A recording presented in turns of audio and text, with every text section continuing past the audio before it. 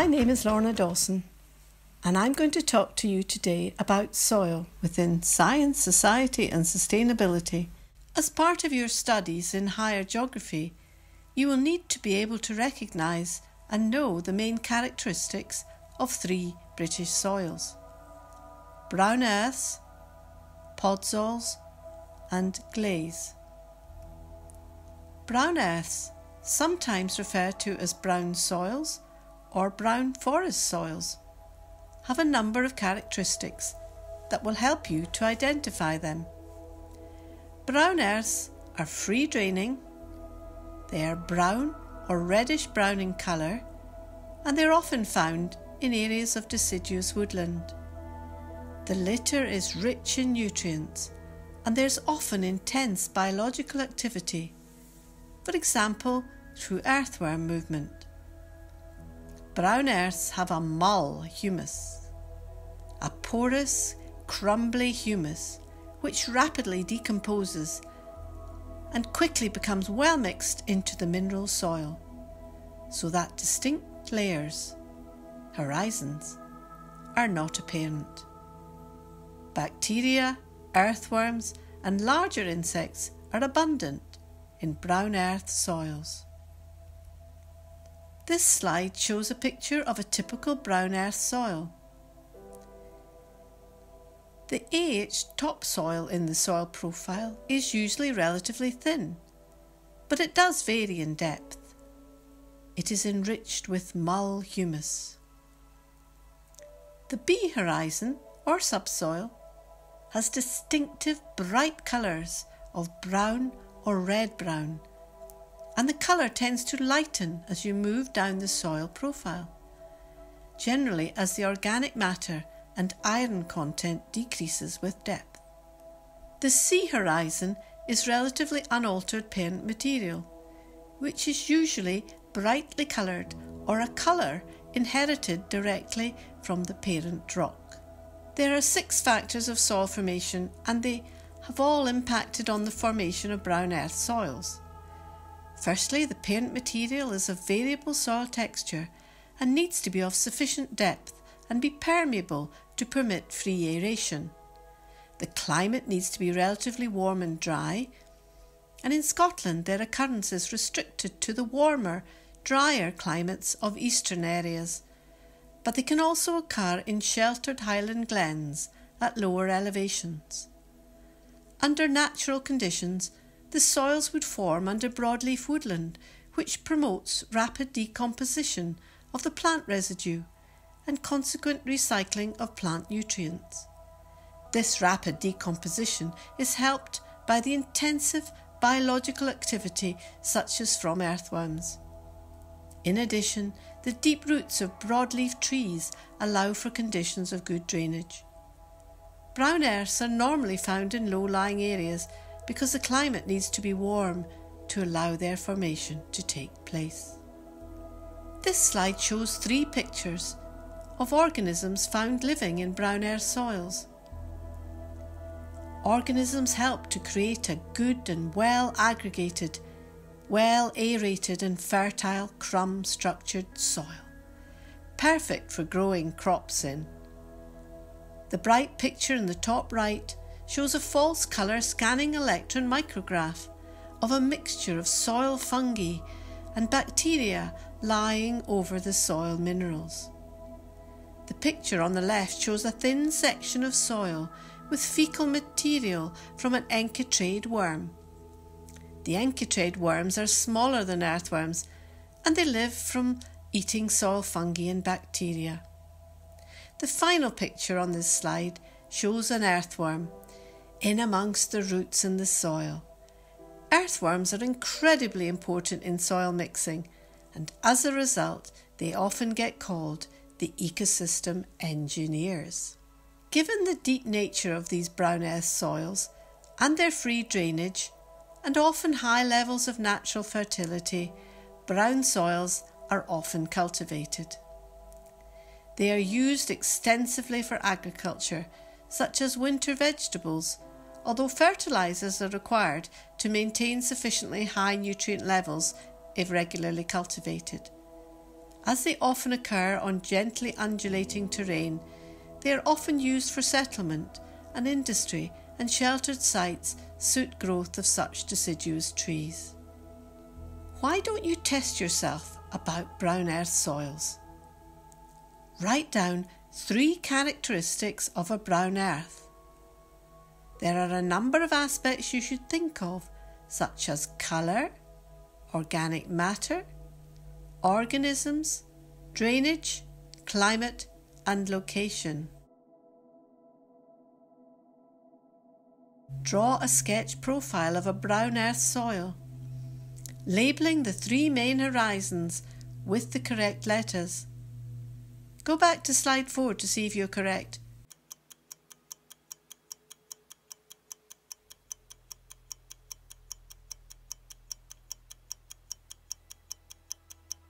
The next slide has a draft answer for you to look at.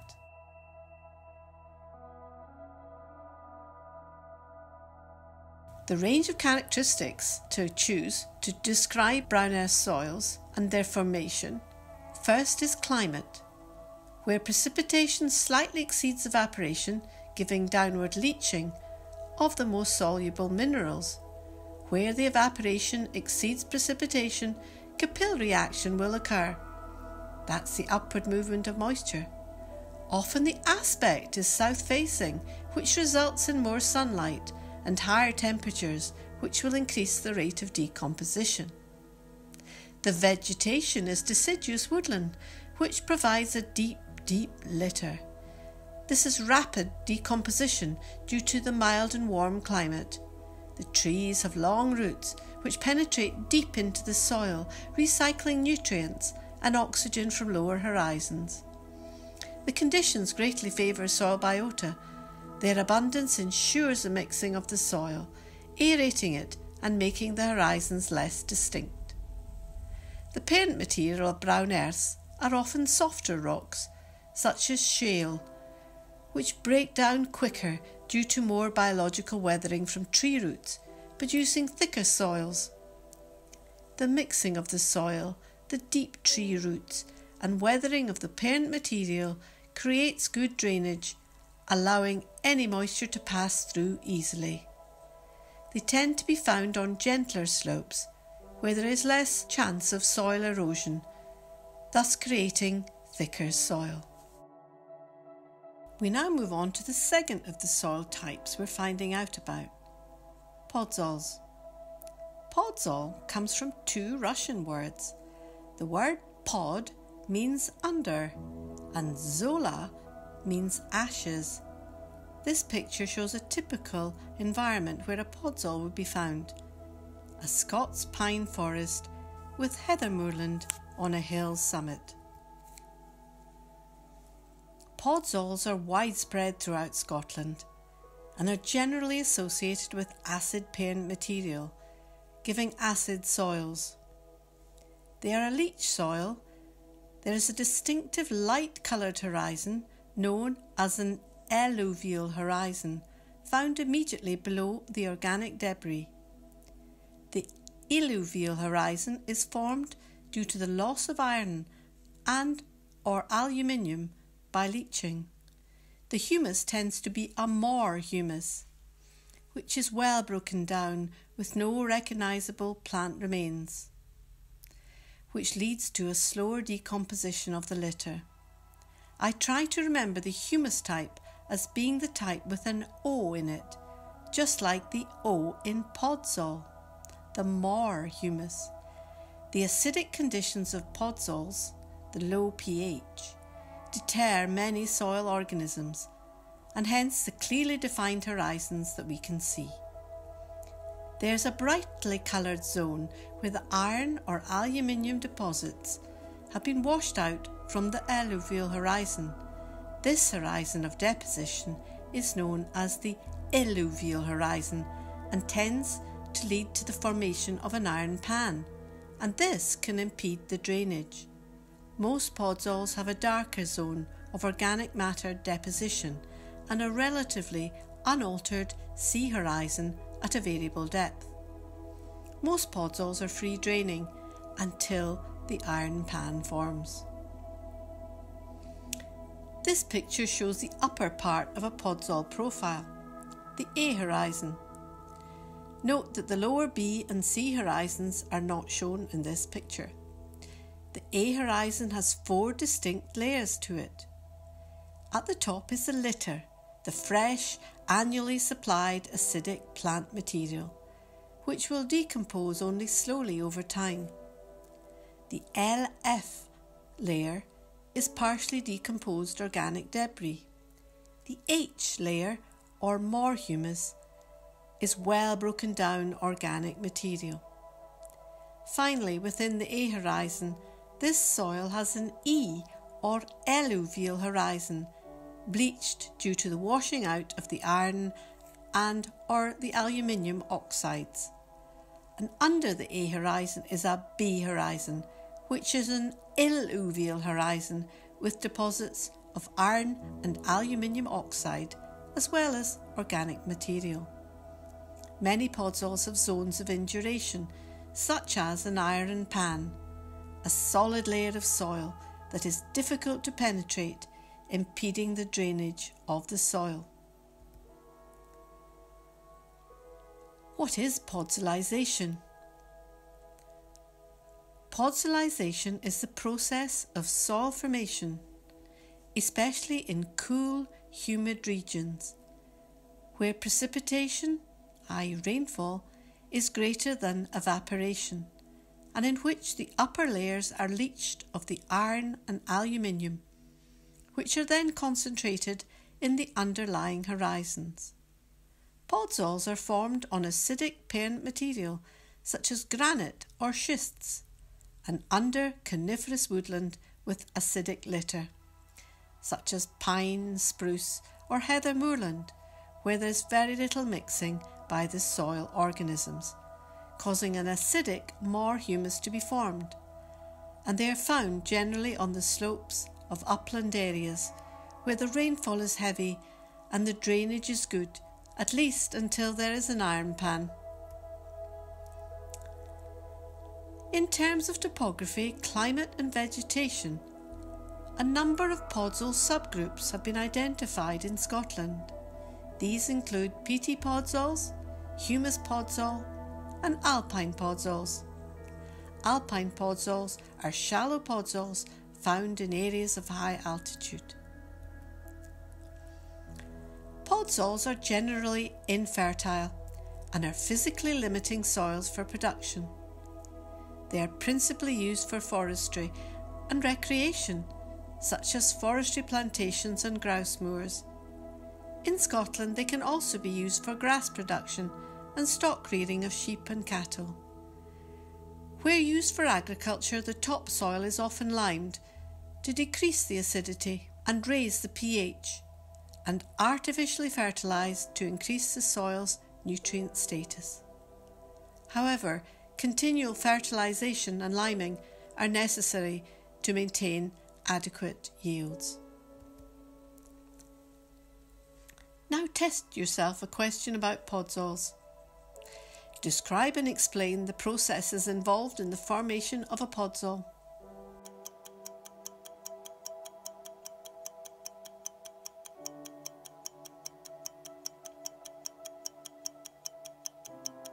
The answer. Podzols are formed in cool, humid regions where rainfall is greater than evaporation, and in which the upper layers are leached of iron and aluminium, which are then concentrated in the underlying horizons. Podzols form on acidic parent material and under acidic litter, where there is little mixing by soil organisms, causing a more humus to be formed. They are found on the slopes of upland areas where the rainfall is heavy and the drainage is good, at least until you reach the iron pan in the profile. The wetter climate means leaching of minerals in the podzols, such as aluminium and iron, are leached out of the A into the B horizon. The presence of an iron pan and density of the podzol creates poor drainage, which can then lead to the soil becoming waterlogged in the B horizon. If you were undertaking soil fieldwork and were studying this profile, What evidence is there to show that this soil is a podzol?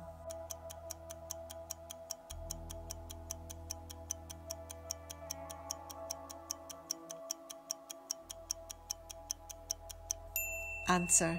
The soil profile shows clear, distinct horizons with a grey-coloured alluvial bleached horizon, and deeper in the profile, a darker illuvial horizon, sometimes forming a hard iron pan. That layer is called an iron pan horizon. Test yourself again. List the different types of vegetation that may be associated with podzols.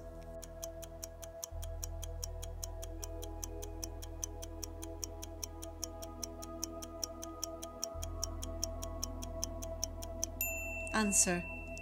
Acidic vegetation such as coniferous woodland, Sitka spruce or Scots pine for example, or heather moorland. Question. Explain why the A horizon in a podzol is ash grey in colour.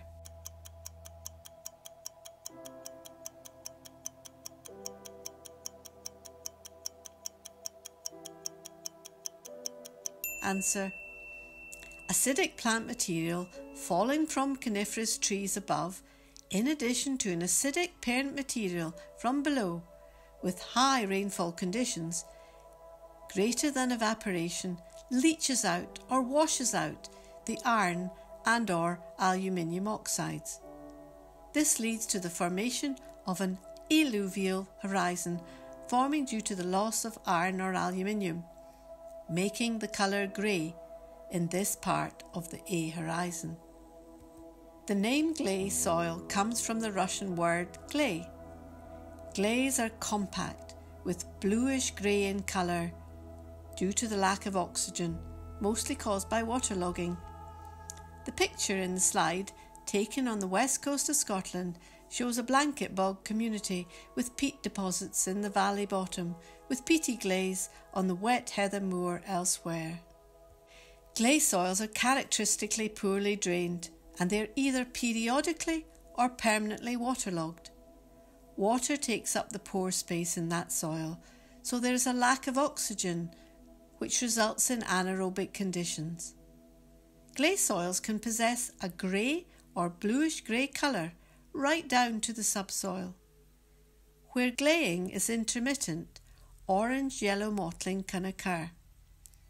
Horizons are generally rich in organic matter, and they can integrate into peat deposits, from a gley to a peaty gley to a peat. This slide shows the profile of a gley soil, and in this example it's a peaty gley soil. The top horizon is an organic layer. The B horizon is a BG horizon. The B horizon shows evidence of gleying, so it gets the G added.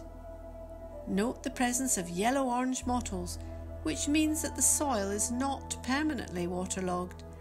There are periods when oxygen is available in the soil. The C horizon is a CG horizon. The C horizon shows evidence of gleying, so it gets the G added. There are 6 factors of soil formation, and they've all impacted on the formation of gleys. Gleys are formed from variable parent material. They can be formed from coastal sands to glacial till. Gleys are formed in a relatively warm climate where precipitation is greater than evaporation, and leaching will occur. The vegetation on gleys can be wetlands to wet moorlands and also peatlands. Many anaerobic loving organisms are found in gleys. Gley soils are found in topography where the groundwater level is high and where an impermeable layer is present in the lower horizons. Gley soils in their natural state support wetland plant species and are used for rough grazing and forestry. The picture shows a wet pasture with rushes. When drained, the better gley soils can be used for agriculture, usually productive grassland for dairy or beef production. This picture shows mottling in a block of grey clay soil. The grey colours denote gradual depletion of iron because of reducing conditions.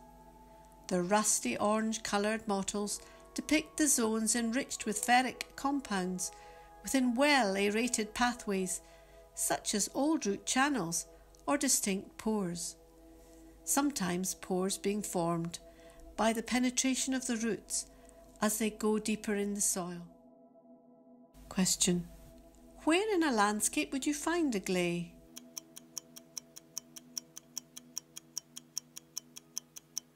Answer: gleys are mostly found on a valley bottom or on moorlands where the groundwater level is high.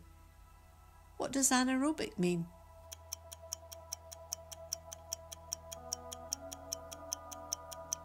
Answer: anaerobic means there's a lack of oxygen in the soil. We now have some ideas to help you with your soil revision. You could draw out each of the 3 soil profiles you've studied for brown earth soils, podzols and gleys, with and without labels, for example on separate cards for each soil.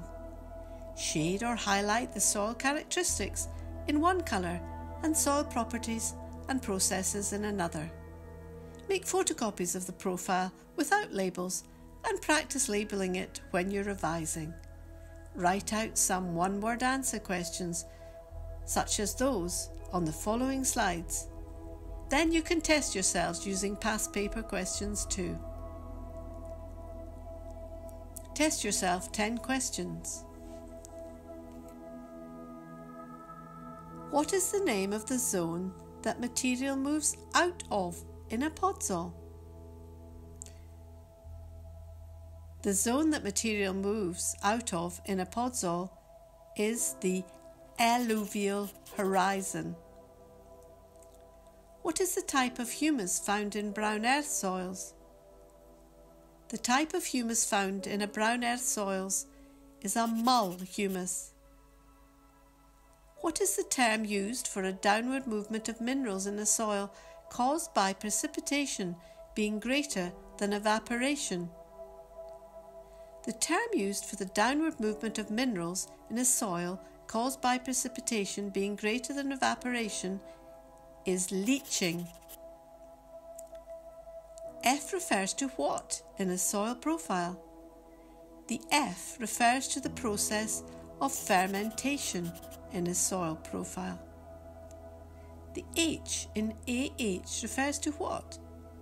The H in AH refers to humus and the process of humification in an A horizon of a soil. What is the type of vegetation found above a podzol? The type of vegetation found above a podzol is likely to be coniferous woodland, pine, spruce for example, or heather moorland. What is the typical colour of the subsoil in a gley? The typical colours of a subsoil in a gley soil is blue or grey. In brown earth soils, the horizons are often indistinct due to the activity of what? In brown earth soils, the horizons are often indistinct due to biological activity and mixing, such as by the earthworms in the soil. The acidic humus found in a podzol is known as what? The acidic humus material found in a podzol is the moor humus. The iron pan in a podzol is a zone of what?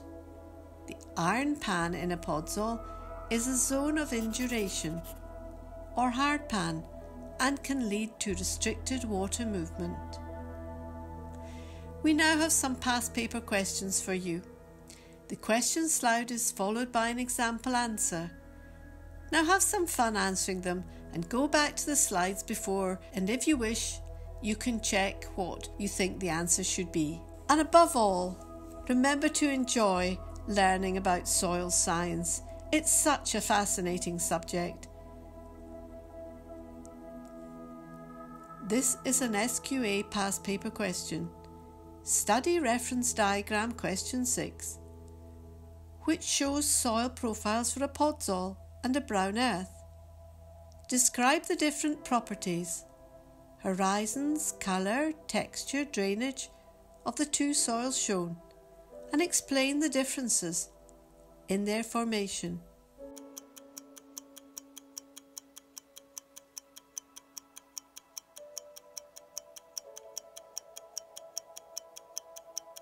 Podzols have clear, distinct horizons, whereas brown earths do not. This is due to the high abundance of soil biota, for example the earthworms, and the long tree roots in the brown earths.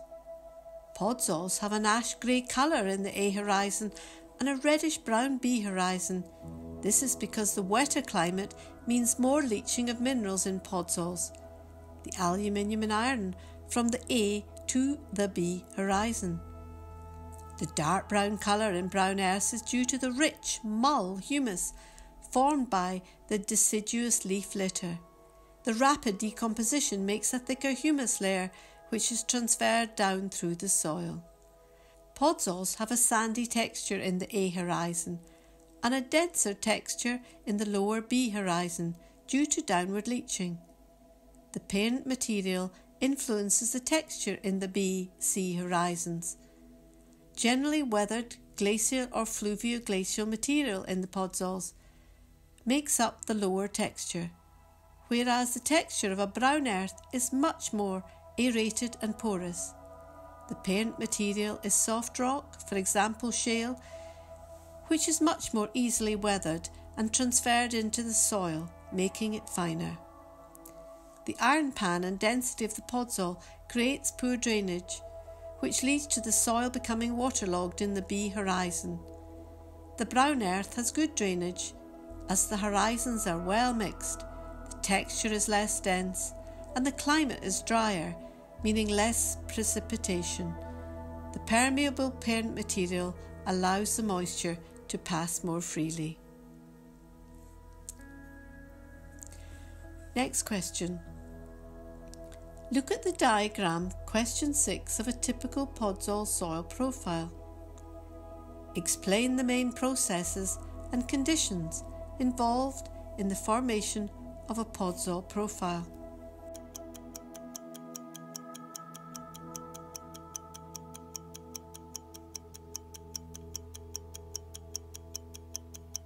Podzols are found in areas with a climate of low temperatures leading to slow decomposition. As precipitation is greater than evaporation, leaching can occur, which is the downward movement of the aluminium and iron oxides. Eluviation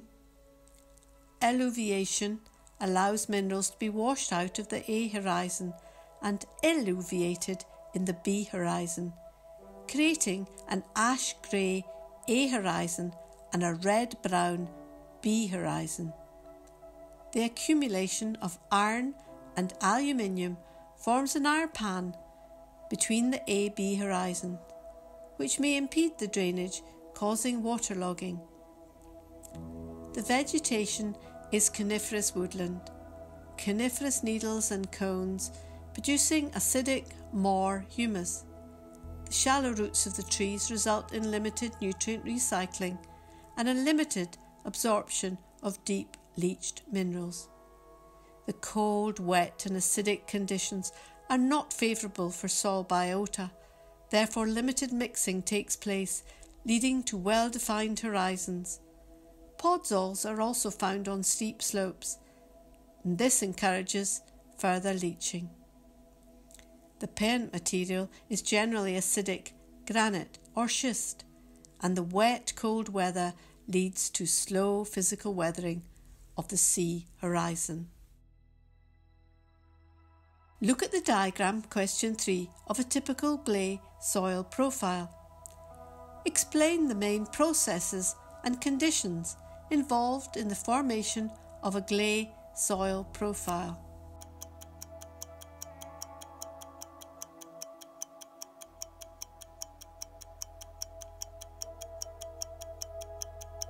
The climate is cold and wet. Low temperatures lead to a slow rate of decomposition of leaf litter and organic matter. Precipitation is greater than evaporation, leading to leaching. This is the downward movement of moisture and minerals. Mosses, lichens and rushes are able to grow in the wet conditions, and they produce limited leaf litter, which is acidic, creating a more humus. The plant roots are short and do not penetrate deeply, resulting in a limited recycling of minerals back to the vegetation. The drainage is poor. The soil has a blue-grey colour due to the anaerobic conditions, where there is a lack of oxygen in the soil. Anaerobic conditions means few organisms are living in the soil, unable to burrow and tunnel through the soil. The iron compounds are changed from red-brown to blue due to oxygen being extracted by soil microorganisms. Red mottling in small air pockets due to reoxygenation of the iron in the soil due to burrowing animals, soils drying out in the summer. The parent material is often impermeable clay. This impedes the drainage and causes waterlogging. Gleys are found on flat surfaces such as plateau moorlands or valley bottoms, which means that the water cannot easily drain away. Look at the diagram Q3 of a typical brown earth soil profile. Explain the main processes and conditions involved in the formation of a brown earth soil profile.